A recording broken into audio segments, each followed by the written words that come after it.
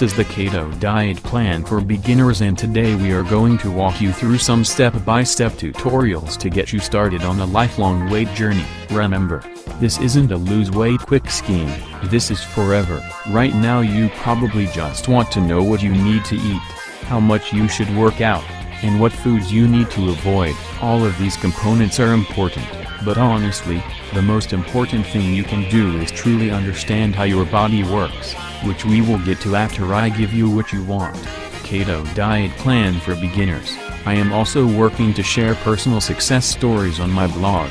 If you are planning to start this keto diet, please take before pictures, progress pictures, keep a food diary, and keep track of your weight and measurements. Then when you are ready, maybe at your halfway point, or once you reach your goal weight, you can send me your results for me to share with others. Keto Diet Plan for Beginners. Stats. Know your body. 1.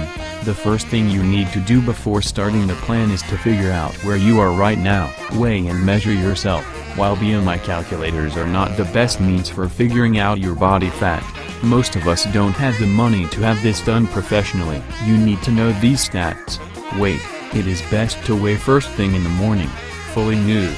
This will help you keep up with your true weight before eating and without clothing. Height.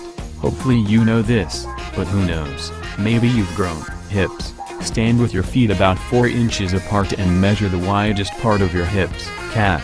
Place your weight on your dominant leg and measure your calf at its widest part, about halfway between your knee and ankle. Thigh. Stand with your feet about 12 inches apart. Measure your upper thigh at the widest part. Wrist. Measure in the dip between the bony part of your wrist and the start of your hand.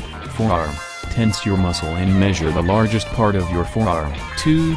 Now you need to do a little learning before we move any further. Start by learning a bit more about ketosis itself, and the pitfalls you need to watch out for. I love bodybuilding.com and think that this article on the keto diet is perfect for beginners, so go check it out, unless you are planning to start bodybuilding. Part 3. Now that you have the information you need about your body's present condition and info on ketosis, head over to this keto calculator tutorial, and figure out how many grams of carbohydrates, fat, and protein you need each day to lose weight. These numbers are critical, so don't forget to write them down. I keep a piece of paper pinned to my wall so I can easily see them when planning meal. 4.